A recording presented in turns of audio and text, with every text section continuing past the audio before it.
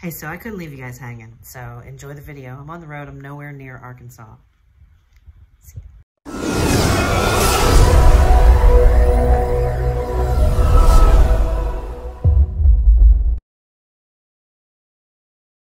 Folks, we're coming down the home stretch here, and I am not going to be able to do another spray session before I leave. However, we are going to give you a fairly lengthy update.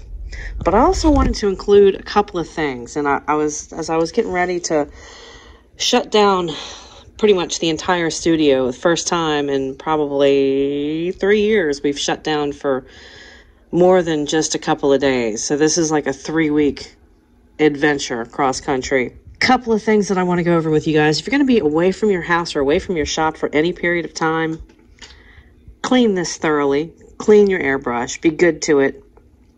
If you want to put a couple of drops of oil in here to keep that lubricated, I don't necessarily recommend oil, but I've cleaned mine out with isopropyl alcohol. I use the 91%. And then I put some cleaning solution in it. I flushed it really, really well. I've gotten pretty much everything out of it. I've cleaned the needle. The needle came out through the front and then replaced the needle. And then I'm leaving. I've thoroughly cleaned all my parts. I'm going to leave that completely off of my airbrush. The other thing that you want to do, if you have an air compressor that's got a tank, make sure you remember to drain it. Make sure you remember to drain it. It's going to be really loud, but you guys should be cleaning this and draining it every couple of days.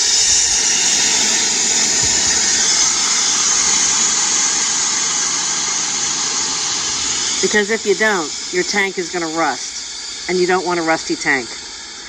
You want to extend the life of this air compressor as long as you possibly can, and just simple maintenance tricks like giving this a bleed every couple of days, or if you use your air compressor every single day, go ahead and do that. The nozzle's on the bottom. And then I'm going to leave this open so that it can continue to drain and dry out while I'm gone. There's no sense in keeping it closed, because there's no sense in keeping it closed. I'm not going to be using it. I don't need any pressure in it. So, yeah, I'm going to let that bleed. And it's just a concrete floor, so I don't care if I get water all over the floor. But if you want to put like a drain pan or a drip pan over that, then go ahead and do that. On to the next thing. We are down to the last couple of orders going out of here before I leave, so I wanted to kind of give you guys a sample of that. And I'm probably going to talk about a couple of these at length, just because they're patterns that you guys probably haven't seen in a while or ever. A few of these, like the Sakana. I like the heritage ones. I love doing state flags. I just got a challenge to do the Maryland flag, which if you guys aren't familiar with the Maryland flag, it's a little more complex, but I did get a challenge to do that. So when I get back from vacation, I probably will do that for you guys and see if we can put that into a spray session, because that's going to be a little more complex than the Texas flag. But we love our Texas flag. Arkansas loves Texas. Not necessarily Razorbacks loving the Longhorns, but you know what I mean. It's neighborly state love. So I did mention, I've been mentioning repeatedly online. It's been on the website since September 22nd. I've put it on all of my Facebook pages. I've put it on my Instagram. I've put it on my Twitter feed. If you guys ordered stuff after the 22nd, and this was actually ordered the 24th, but it was a one piece. So I was able to get that done for Steven. But everything else, because I'm working at capacity, and you guys got to remember, it's just me. So, like all the Labor Day stuff, we've finished that. I say we, like me and my split personalities. I don't have them, but that's been completed. So there's a lot of orders that I have to go through on a day-to-day basis. So we are down the home stretch. Everything that was ordered prior to the 22nd of September has been finished, including the 24th, this one right here. Everything else is going to be attended to immediately upon my return. So just a heads up for that. Because remember, it's just me. It's just me here, and me and my Iwata spraying away every day for you guys. So this is the only vacation that I've taken all year. It's the only one that I'm going to take all year. I'm wrapping basically 3 weeks into one and going cross country to see my family on the East Coast and a lot of my friends that I haven't seen in a very long time. And I'm going to be chasing some pretty big salmon, so I'm excited about that. But we do have a few lures to get through, so I want to try and give you a breakdown of what I've been spraying. So these 4 right here, I'm going to go ahead and leave them alone because these are the last 4 that I sprayed, and they're still just a little bit tacky. So these are going to stay here till the end of this evening. I'm shooting this on Sunday. I'm going to try and get this uploaded tomorrow night, which is Monday for you guys, so you can see it either Monday night or Tuesday morning from the hotel somewhere in the mountains of Virginia along the Appalachians. So I'm going to try like heck to get this out for you guys. This is the Mad Clown. I always want to call it a Mad Hatter, but it's a Mad Clown. It's a very cool pattern. It's specifically sprayed in the Tom Gore Bloodline series from Createx. So you've got the blood red, the ochre yellow, and the hematoma, which is like the bruised color. Almost looks grape. And then my signature spray in a wiggle wart. This over here you guys have seen before. It's called the Static line. That is going to be, these are all part of a single order. Citrus Gill. These are fun. This is the 62 line. I call it the 62 line, but actually it's like a 65 8B. But it's not sold as a 65. But very cool gill spray. And then this is the one that I really wanted to feature in the spray session that I was unable to. I just, you know, my laptop is gone.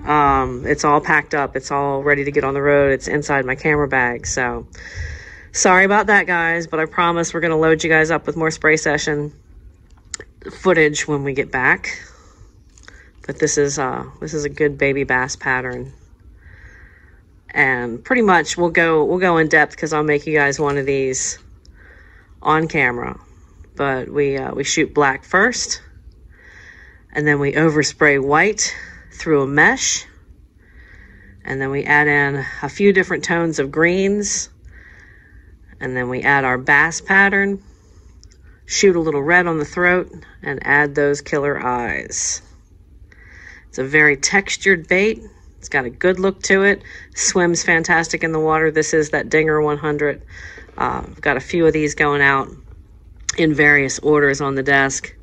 Had a couple more of these to spray on request for a customer. You guys, if you watch the Facebook feed, you saw me do the Gandalf the Gray for Halloween. Since I'll be on the road, this is the only one that I was able to spray in a Halloween pattern. And I owe a big apology to Amy. Amy is a new sprayer in the community, but she's really up and coming. She's doing really well. And I'm proud of the stuff that she did. And she sent me a breast cancer awareness challenge that I was unable to complete. I am so sorry, Amy.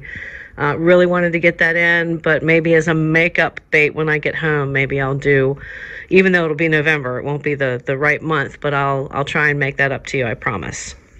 So thank you so much for the challenge. I unfortunately had to decline because I just simply ran out of time, and I'm so sorry about that. This is a Phantom. This is really the only one that I sprayed for myself, but this is one of those Phantom Banshees. This is the BN3. It's a smaller bait. Cool little bait though. It's got a lot of flush orange on the throat and the belly. And I'm gonna go after some crappie in my home pond. It's sort of, I guess you could call it a lake. It's 38 acres. It's not really a lake. It's like a great big community pond, but it's cool. It's beautiful. And this time of year, even with the leaves kind of going down, it's still got a lot of clear water in it. One of my favorite spots to fish back home. So I'm going to try and hit some crappie with that. This is the Sakana. It's a specialty lure. It's in the specialty line on the website at www.jekyllbaits.com. I don't get the chance to spray a whole bunch of these, but when I do get to spray them, man, I love doing the pattern. It's so much fun. It's just an out-of-the-box crawfish imitation with a lot of fluorescence. It's got fluorescent red, tangerine orange, fluorescent green. Those glow. Look at that glow. That is awesome. Tell me a fish won't just lose its mind when it sees those eyes coming at it. And then, of course, the Japanese symbol for fish, Sakana, fish. Don't mess with Texas. Not ever. Not now, not ever. This is part of the Wide Open Spaces Heritage line that I'm going to be bringing out in 2020, doing a lot of state flags for you guys. And some of the flags are more complex than the others. This is just true blue, red, white, and blue. Gotta love Texas flags. Got the star, got the white. And Steven asked for this on a holographic foiled bait, and that is what you got. This is also a dinger. This is that autumn shad. Beautiful colors. Beautiful colors. Looks like a fall leaf coming at you. Got a little bit of flush red underneath, some gold and copper. And you've got that really cool, I love iridescent paint shift colors. Or color shifting paint. Yeah, let's say it in the right order, Jen. Yeah. I'm on vacation. So we have some beautiful fades on this. It's just a regular autumn shad, gizzard shad on that Dinger holographic foiled S. Another pretty one. This is the red discus. And this is that royal red discus with those mega eyes. A little bit of blue flush up top, blue on the belly, and the red and black traditionally that you would see in a discus.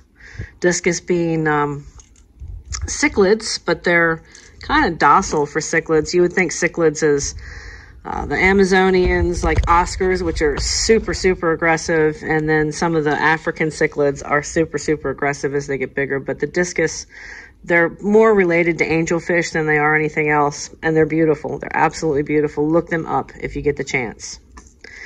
These are the copper craw reboots, and I've shot a couple of different styles of these for different customers at their request. This is more the traditional copper craw, but look at that blaze orange on the belly. Look at all the depth in that. Talk about shape shift, color shift. Looks like it's alive. So that is just a ton of fun to spray, and I'm going to be spraying a lot more of these. Reds and oranges, I love spraying reds and oranges and actually throwing reds and oranges this time of year. I was mentioning on, I did a vanilla bean post. I'll get to that one in just a second. This time of year, I like very subtle match the hatch and reds because your crayfish are turning red this time of year. They've already gone through the molts that they're going to go through in the course of the year, and they're fattening up. They're eating as much food as they possibly can. This is that Hot Sticks craw on that holographic 1.5.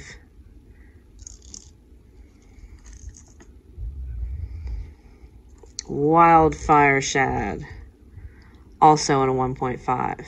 Those red reptile eyes. Another good pattern. And again, this is a black base that I have.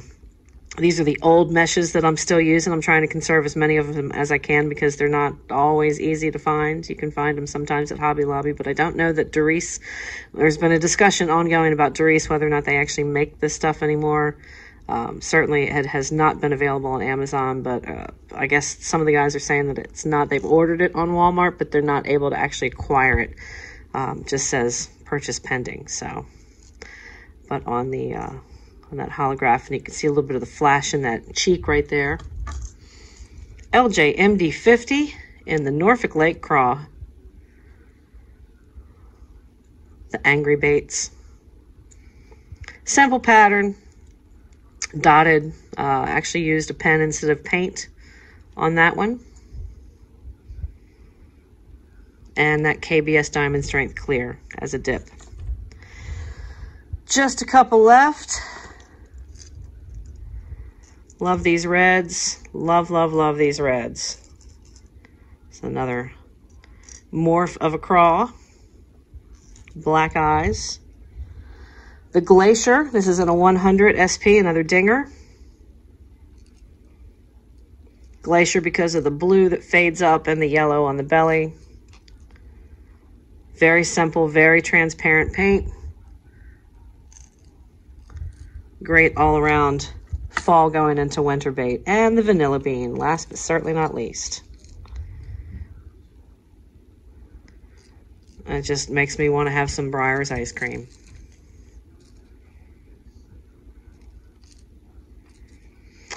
And that's it, folks. I'm going to finish packing, get on the road, and I will talk to you guys and send you pictures and stay in contact with you throughout the 3 weeks. It's going to be a little bit slow on uploads because who knows, when I get into upstate New York along the Canadian border, I have no idea what kind of cell service I'm going to have. I'm going to be staying in a cabin with my best friends. So I don't know if I'm going to be able to upload from there, but I promise you, I'll try and make it into town once or twice while I'm there so that we can at least exchange some pictures and I can show you whether or not I've beaten my PB at 21 pounds on an Atlantic salmon. That's what I'm trying to beat this year. I have my record is a 21 pound Atlantic, and let's see what we can do, what kind of damage we can do, and how much meat we can bring home to the family. So you guys take care. I always appreciate the company. It's the best in the world. I love all you guys. I'm glad that I've got some fellow fish head airbrushers out there, and I will talk to you on the next video. See ya, and happy casting.